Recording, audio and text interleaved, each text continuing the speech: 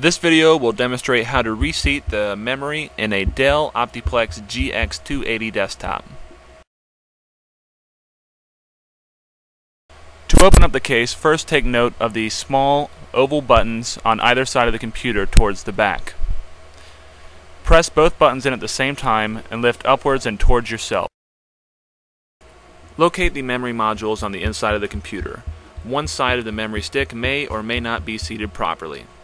On either side of the slot, press down on the white tabs to eject the memory stick.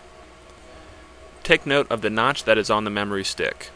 You will need to line this notch up with the notch that is on the memory slot. Once you have that lined up, insert the memory stick into the slot and apply firm pressure on either side of the memory stick to snap it back into place.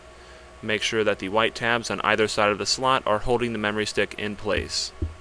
You may now close the case and your memory has been reseated.